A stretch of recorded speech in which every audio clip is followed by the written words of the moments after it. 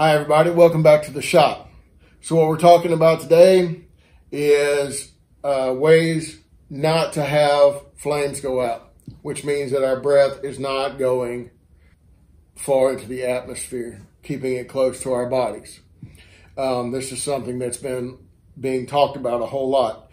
I thought of some of these ideas after watching what they're talking about coming out with the football helmets in the fall, and I'll put a picture of that up so you can see it. What that is it's a football helmet, and they've put the shield that would normally go around the eyes. They've dropped that, and it looks like it's going to come down the entire way to keep droplets and sweat and all that kind of stuff off of the players. That's a pretty good idea. I know most everybody in the South is looking forward to football again, and we're looking forward to the Friday night band lights. So, a couple of things real quick. Breathing exercises are so important, right?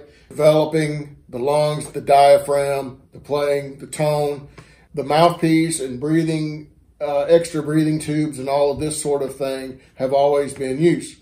But now, if we do the whole thing of set your airway, well, we just expelled the candle, right? We're just punishing that air to come straight out and to move on. Also with buzzing, I'm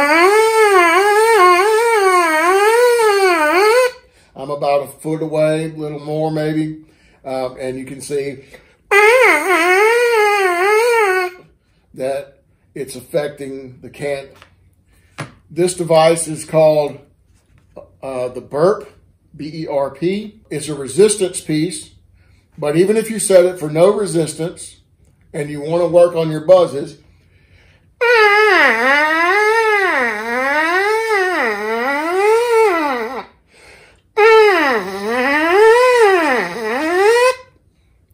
there's no vapor being expelled distance-wise. You're keeping it right upon you. I don't know about the aerosol contents. I'm not here to talk about that. I'm talking about buzzing a mouthpiece, playing an instrument. Taking a horn, a brass instrument. It goes through, the sound goes through all of these tubes.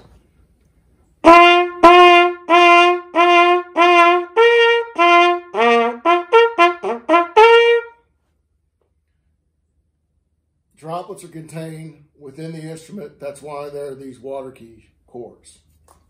Okay? Same with reed instruments. There's some other things that we can do. The biggest offender that everybody is worried about is the flute.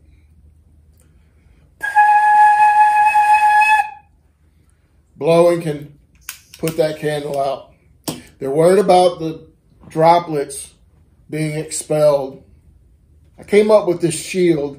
Probably can't see it because it's clear.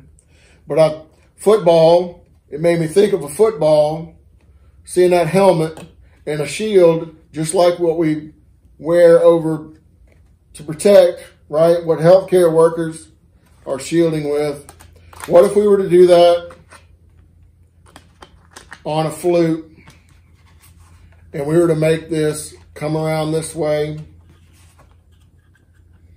These are non-rubber O-rings that I'm using, but I also found these fancy small hair ties. So if we were to put this into position,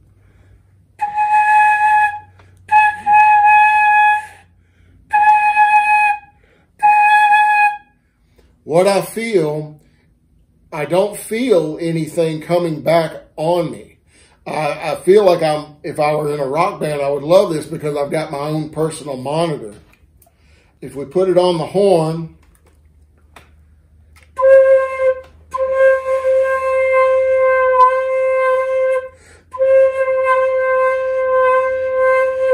notice that I'm rolling in and out and nothing wavers.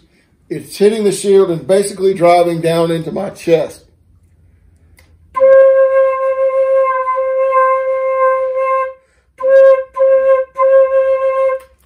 Now, if we take that off,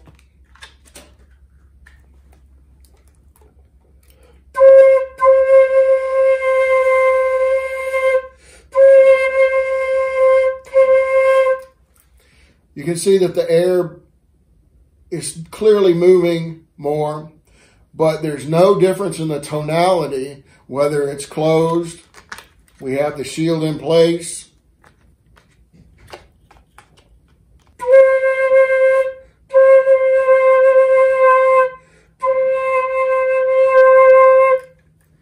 the tonality still feels the same, the projection feels the same.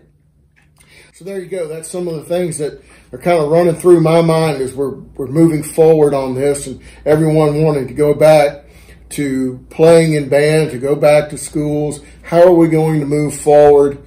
That's just a big, it's all an unknown right now, but I'm trying to be part of the solution, trying to think as outside the box and forward thinking as much as possible.